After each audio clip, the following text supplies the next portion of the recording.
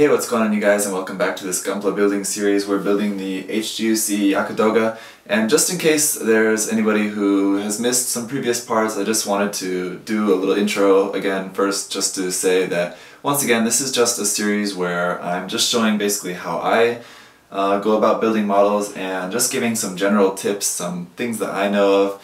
I don't know everything, and my techniques are not the only way or the best way, I'm sure, so just take everything. I mean, you don't have to do what I do, and by all means I encourage you guys to look at what other people do as well and just see what works for you and find what techniques you like, what you don't like, what you think works best for what you're doing or not. Anyway, this is just what I do. Take from it what you will. So with that, we are now finished with all of the painting and detail painting, and everything's looking pretty good. It's coming together, but the next thing we need to do is throw on some top coat, so I've got that here. And then we're going to start with some panel lining, and then some decaling, and then finally some weathering before doing another final layer of top coat after that. So in this episode we're just going to do just the top coat now, and then some panel lining, and then the next video will be decals, and then the next one after that will be just some weathering, and then we'll be finished. So just a couple more videos yet. We're almost done. It's really coming together. So without any further waiting, let's get into some top coating. Okay, so top coat. If you guys are beginners, then maybe you know of top coat as basically the way to seal everything once you're all done with the kit. But you can, and sometimes you should, actually use top coat of 2 or 3 times or more, I mean depending on how much you're going to do, throughout the build. Now I'm done with all of the painting, so the reason I want to do some top coating now is because I just want to make sure I don't mess up any of the painting that I've already done. So I'll throw on some top coat. That'll help just to protect all of the paint, and then as I'm doing kind of more stuff, the lining, decaling, and the weathering, I can just, if I mess up on that, I can just kind of get rid of that without worrying about ruining the paint underneath. So that's good. It's just kind of a little bit of an insurance policy kind of.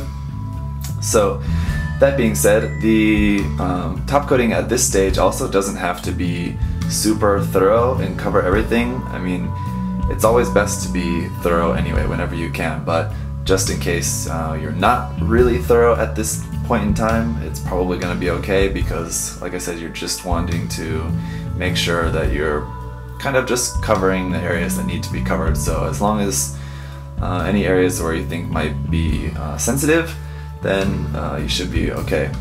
The next thing is there's a lot of different brands and types of top coat. Now if you're using an airbrush, there's different kinds of top coat that you can use to just spray out of an airbrush. If you're just using a spray can like we're going to be using today, there's different types. Usually I use a Mr. Hobby top coat, something like this. You can see here, Mr. Hobby top coat, very easy to see. But this is kind of a smaller container. I'm just going to go with a bigger one. This is made by GS Hobby. It's just a little bit cheaper, which is okay, which works out good for this kind of top coating where I just want to protect the paint. Usually for the final top coat I'll use this one because I think it's probably a little bit nicer, but essentially, you know, it's probably just the name that you're paying for. I mean, essentially inside it's probably pretty similar. I haven't used this one actually a whole lot yet, so I'll just have to see. I mean, I could be wrong on that. I've mostly in the past only used this, so this is what I know the best, but this is what we're going to be using today. Now, okay, there's more other brands of top coat as well, but the other thing, aside from the brand, you need to look at is the finish of the top coat. Now, basically there's 3 different finishes for top coat. One is gloss, which is what we're going to be using in this case. The other one is semi-gloss, which is what this one happens to be. And then the other one is matte. Now, usually for the final top coat, I pretty much always use matte, with the rare exception. But when you're doing the top coating at this stage, where you just want to cover the paint and you're not totally finished with the kit, at this point it's usually best to use gloss, and most people will always use gloss at this point because the matte is usually, matte or semi-gloss, is usually best for once the kit is finished. So today we're going to be using gloss, and I'm not going to really show you much of the spraying process and any of it basically, because it goes on and you like basically all the same rules apply as when we did primer and as when we did paint. If you want to, you can go back and take a look at those videos, the priming and painting videos. All the same rules are going to apply. Just want to make sure you shake it up really well. You want to make sure you spray from a good distance and in bursts, not in one constant spray, because then you're going to spray on too much. The other thing is that top coat is especially sensitive to the weather. So where I told you before you need to be careful about spraying in humid or very cold weather especially, that is especially true for top coat, because it's one thing, it's a really easy way to ruin a lot of work is when you do all the work on a kit, like hours and hours of work, painting and doing all your panel lining, decals and stuff, and then you spray on the top coat while it's too humid, like I've done before, and then that will make your top coat just fog up and just everything will just be foggy, and basically the entire kit is ruined. It is really terrible and it just sucks, so just be careful. I've done it before, and luckily it was on a kit that I didn't fully paint. It was on an RG kit. So if that happens, though, I'll just tell you, if that happens, you can just go in with some thinner and just get rid of the top coat, but then basically whatever you have underneath is going to be ruined as well, because you have to work at it pretty hard with a thinner and you're pretty much just going to have to start over again. But it can be saved. I mean, it's not totally ruined, so you're just in for quite a lot of work, so just be careful. So anyway, with that, we're going to need just the kind of same things we used for painting before. I've got my block here and a bunch of these. So we also don't need to break everything up into each individual piece at this point. Like, for example, I'm gonna be fine with just spraying this entire arm just like this as it is, so probably what I'll do in this case is just try to clip this. I can't really clip it into there, so maybe I'll just clip it onto this part here on the arm, and that'll be good enough just to spray some top coat all around this, and that will be good enough. The same thing kind of goes for the body. I'll take off the head, but the body and the side skirts off, and the thighs off.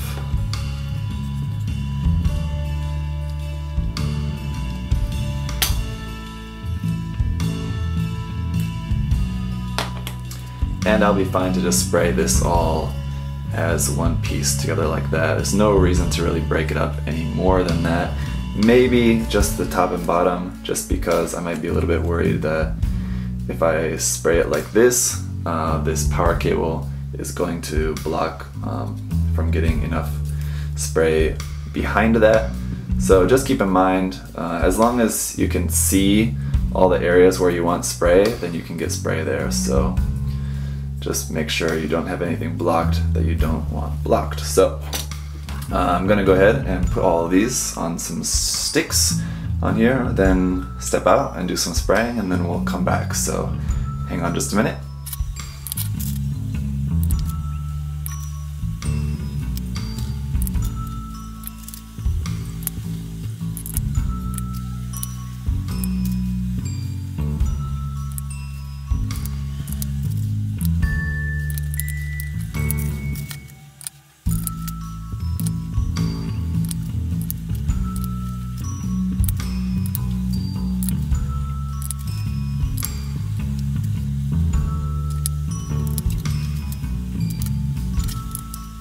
Okay, now I've got all these parts sprayed, and as I'm waiting for them to dry, because I'm out of space on my two blocks here and I have just a handful of parts that still need sprayed, as I'm waiting for those to dry, I just remember there was a couple things that I forgot to mention before.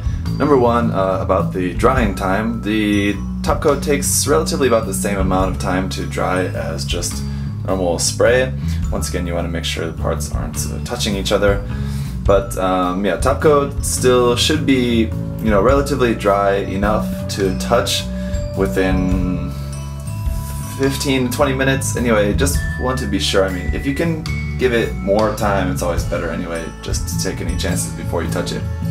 If you want to be sure, I mean, touch an area where you know it's not going to matter if there's a fingerprint, but anyway, just give it enough time. With glossy, it's a little bit harder to tell because, you know, with matte or something, it looks kind of wet when you spray it on, but then when it's dry, it obviously looks very dry. A matte finish. Glossy, it just stays glossy, so it's kind of hard to tell if it's wet or if it's just glossy. But anyway, you'll be able to tell, and like I said, just at least give it, I'd say, 20 minutes just to be safe, and then definitely don't work with it like a lot. Don't handle it a lot for at least 30 minutes. I mean, 20 minutes may be good enough to at least take it off and just set it somewhere to cure some more.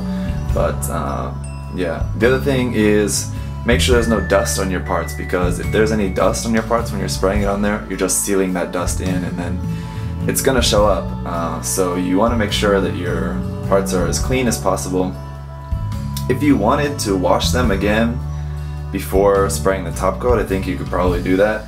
The water, as long as you're not using acrylic paint, the water is not going to hurt the lacquer that we sprayed or the enamel that we hand painted, so these parts would be fine to get wet, just to make sure there's no dust on them. If you have like something like an ultrasonic cleaner, that would like be really the best, but those are pretty expensive.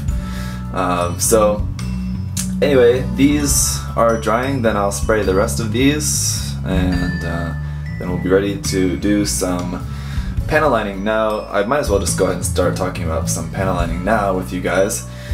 Until recently, I was always using just enamel paint for my panel liner, just something like this, like we used before, XF1 flat black Tamiya enamel paint. What you do is you just mix this with this, and to a ratio that's basically similar to milk. I'm not sure the exact like drop ratio, like 2 drops of this and 6 drops of this. I'm not sure on that, sorry, I can't really tell you guys. I'm just used to kind of just eyeballing it. Usually you only want a little bit of paint, and then obviously not a lot of thinner, but more thinner. Something, if I had to guess, something to like 20 to 30% paint and then like 75% thinner, something like that. You want it basically the consistency of milk, and I'll show you guys a little bit more about that here in a second when I actually mix it up. Recently, I've found out about this, as a lot of people have been turning to this recently. It's a panel line accent color. It's basically the same thing, it's just already mixed for you. And it's got a little brush applicator on there, so you don't even need a paintbrush. It's very, very convenient. Although I find it's a little bit too thin, but I don't know. It is very convenient, so I will use this and I'll use the other way just to show you guys both, and you can kind of see the difference. Of course, if you wanted to make this a little bit thicker, I guess you could maybe add a little paint to it, maybe? I don't know, I've never tried, but it might be possible. If you want to see a more in-depth video about this, Dave, the Gunpla Meister, if you check out his channel, the Gunpla Meister, he did a really in-depth video about using this. The other good thing about these is that they do come in different colors. This one's black, this one is brown, and they also make a gray. I don't have a gray right now, but there are some options. I think for this kit, we might use this brown, I think, because the frame is brown. It's got some brown on there, we might as well just use some more brown. I think will look pretty cool, but I think another reason that a lot of people use the brown is also for some weathering, which we might take a look at later as well. So that's the gist of the kind of basics of panel lining. We'll go into like actually doing the lining here in a bit once I'm finished with the top coat. So anyway, give me some time to finish spraying these and letting these parts dry, and then we'll come back and we'll be ready to start doing some panel lining. Okay, so while the last few parts with top coat are drying, let's go ahead and start looking at some panel lining. We've got a couple pieces here. Luckily, this kit doesn't really have a whole lot of panel lines.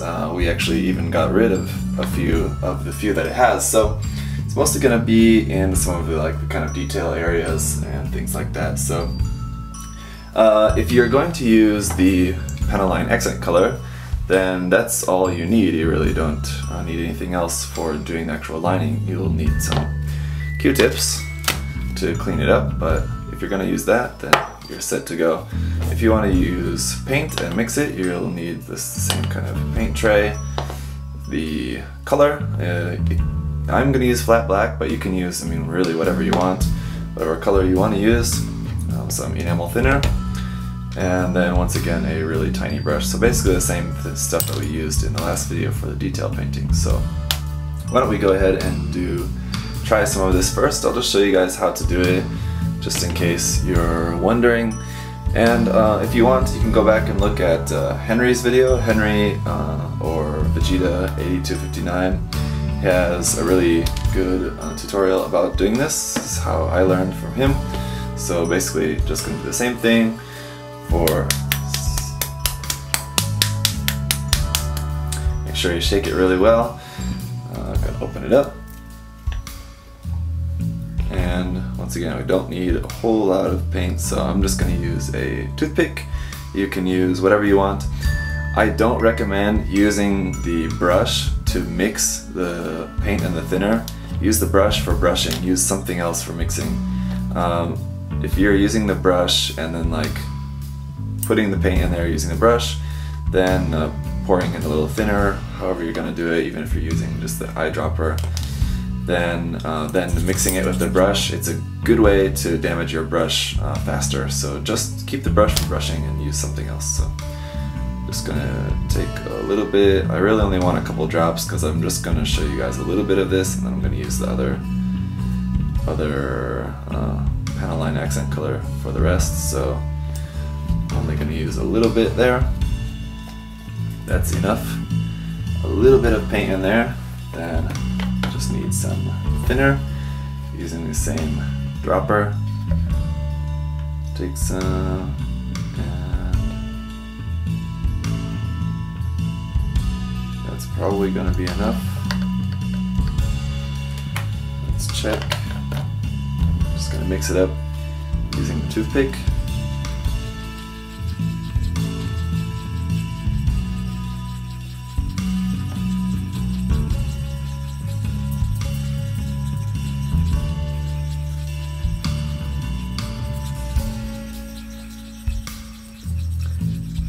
It doesn't take a lot to do the actual panel lining, so don't use too much. I mean, I mixed a very, very little bit. Usually I make a little bit more, but I know I'm not going to be using all that much of black, so just need to make a little bit. Once it's thoroughly mixed, you shouldn't see, if you see there, it's all pretty mixed. I can still see a couple like clumps of black paint there. So I'm going to mix it up just a little bit more.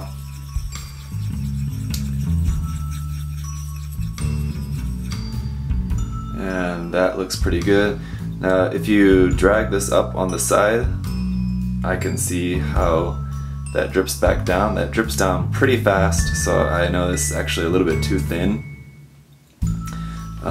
Actually needs a little bit more paint. It's a little bit too thin, so I'm going to add another drop of paint to here.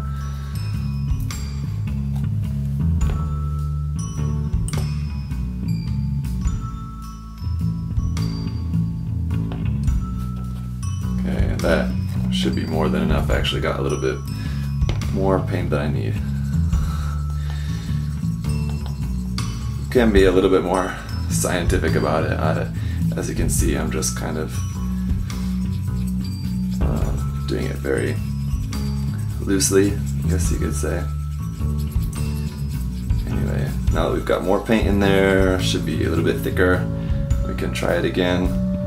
Pull the paint up on the side, and I can see it's going down much more slowly. A lot more paint is sticking to the wall as it's going down, so that's going to be pretty good.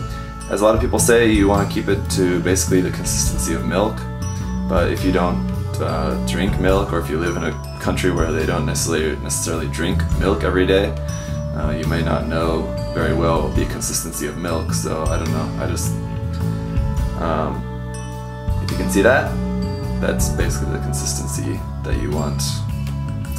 So let's put that to the side.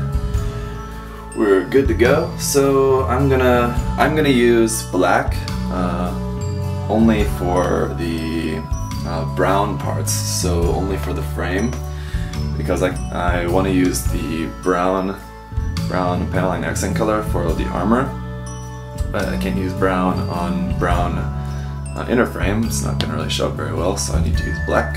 So I'm going to take off this armor piece first, if I can. There we go.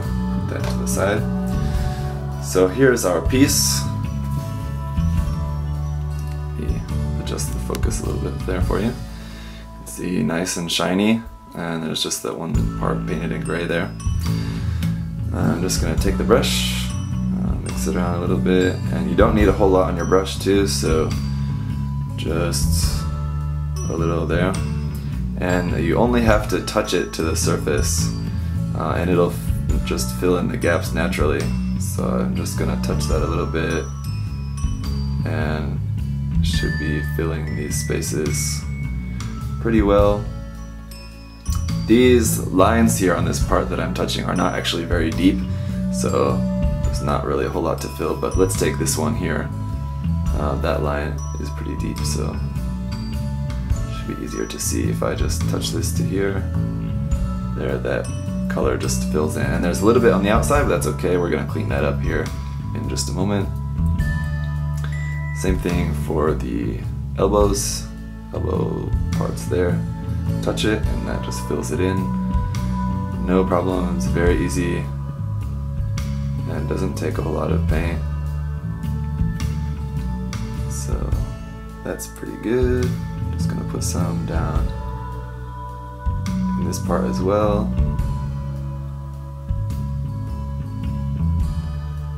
And basically it just helps to just give it some definition. So a lot of this part is going to actually be covered up, so I don't need to go too crazy putting it on like everywhere possible, but just want to put it in some of these areas.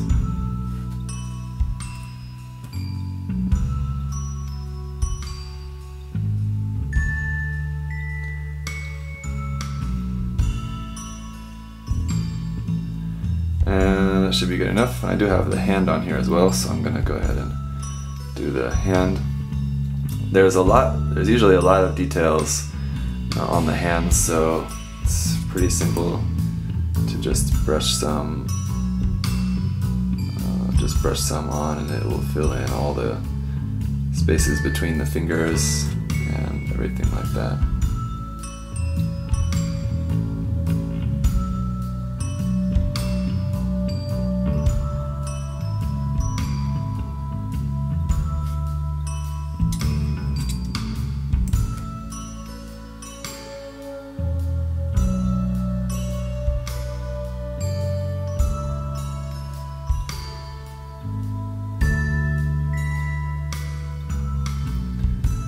Okay, and that's pretty much it. I know it's kind of hard to see because it's so glossy. I know you're getting a lot of glare there, so sorry about that, guys, but I think you can basically see what's going on.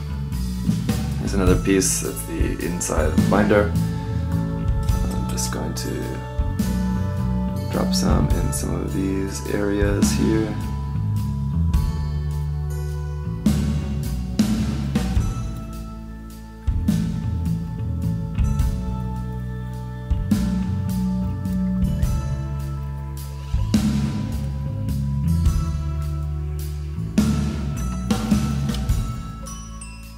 Alright, now I've got the few brown parts that needed some black lining. I've now got some lining on there. Now to clean it up, we're going to use pretty much the same method that we used for cleaning up the detail painting before, since we're just using thin down enamel paint. If we need to clean it up, we just need to use some enamel thinner. So just like before, I'm just going to take a little bit of thinner from the cap. Make sure that there's not too much on there. I don't really need all that much. So I'm going to then just take the part and focus the camera. I can just rub that on there. take up any extra black paint that was on there.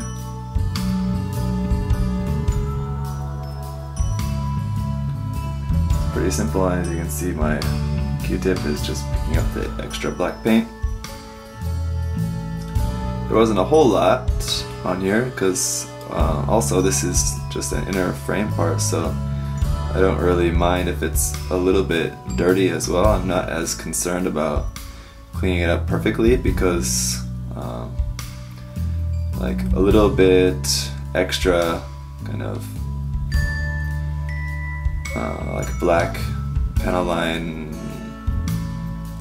leakage or overspill, like I don't know, any extra on the inner frame kind of looks a bit like just oil or grease on the mechanics, so you know, having a little bit on the inner frame is not always bad. It looks actually a little bit realistic at times, so it's just one form of weathering that you can actually use to your advantage.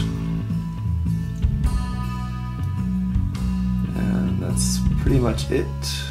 Pretty simple. And once again, just change your Q-tips often. Like this one, that's already used enough there, so it's time to use a new one. Q-tips are cheap. Don't be cheap with them. It's not worth it. So yeah, that's pretty much it. I'm gonna go ahead and clean up the rest of these brown parts, then I'll show you about using the accent color. Okay, so we're done with that, and now it's time to try some of the panel line accent color. So first, once again, as you can see, if I turn it upside down, you see that there's a lot of the black paint, or sorry, the brown paint is actually just settled in there, so I need to shake it up very well first, so let's do that.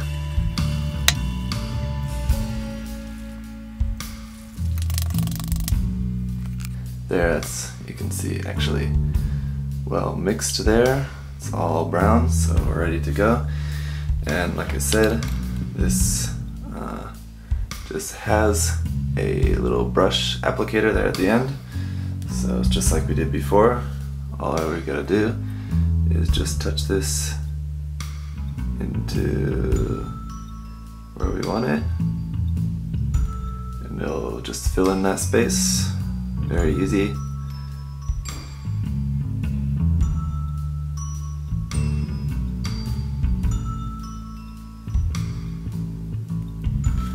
And as you can see, this is a little bit more of a orange brown than like the mahogany, which is very, very dark. But it's gonna be okay. It's gonna add to the interesting look of the kit, I think.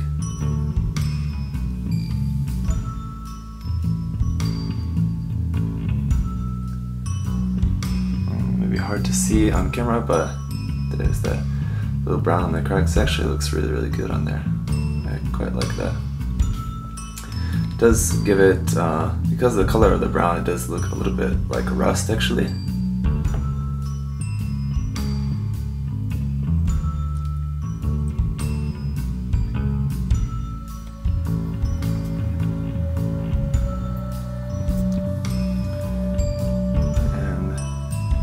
There's some brown on there. Let me go see how it's gonna look on this darker piece, like the backpack here.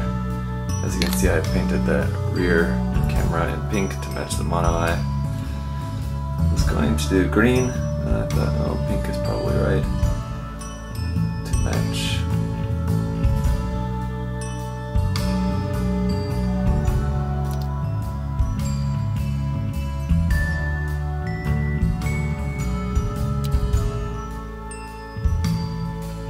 There, if you can see that, I actually went way out of where I was supposed to. I can just wipe that a little bit away with my finger.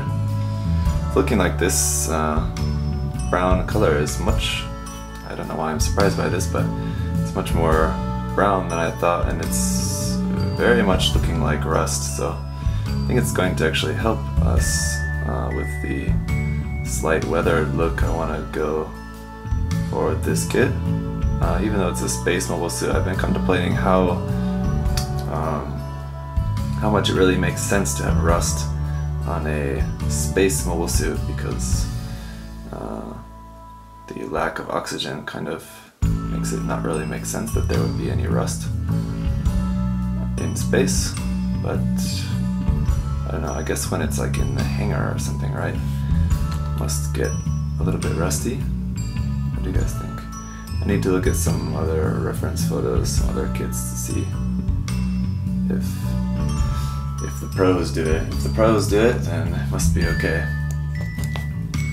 Here's one of the feet. I was gonna paint some details on the feet, but I kind of decided against it just because just couldn't be bothered. We'll put in some lining and that'll be good enough.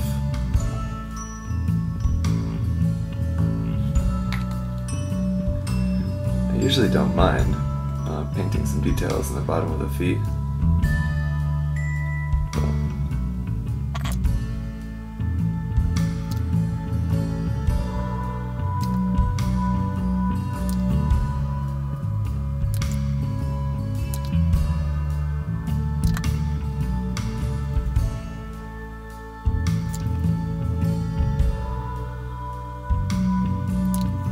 Alright guys, well finally, after doing all of the lining and then having to inevitably do a bit of touch-up as well, pretty much everything is done for that.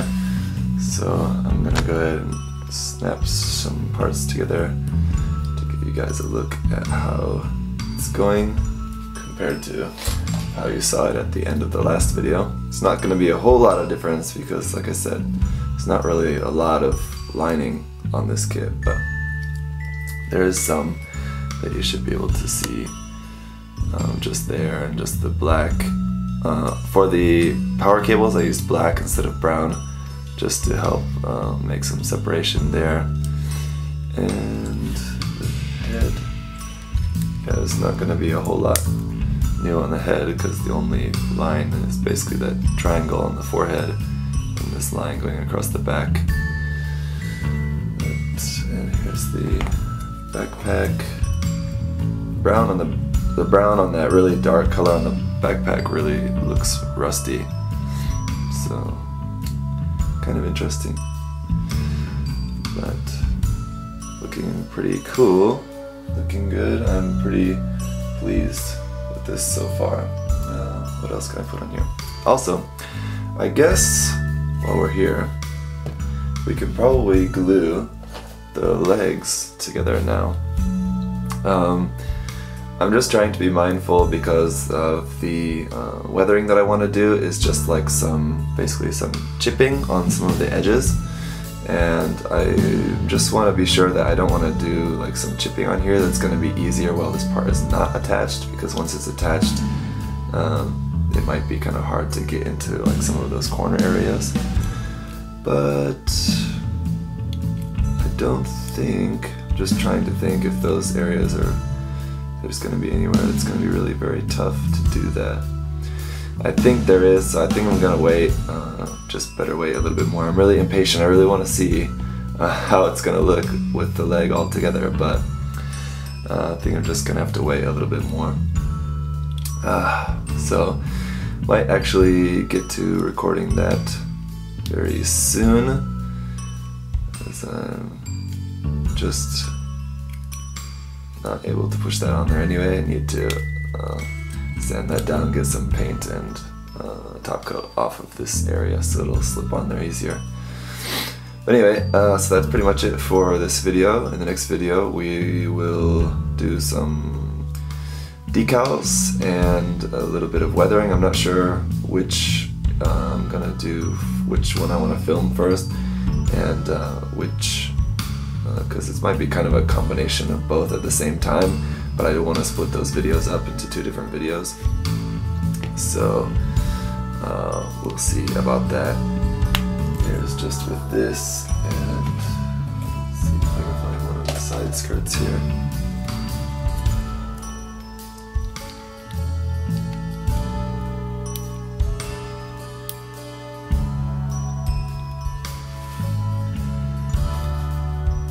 There you go. That's what that's looking like. And yeah, so I thought might as well throw the armor there. Armor on. Just so you can see how that's looking. Legs and the feet are here. Just through, like I said, just through some brown lining in the bottom of the feet, that's it. But anyway, looking pretty cool. Yeah, well enough. So that's gonna be it for now, you guys. I'll see you in the next video.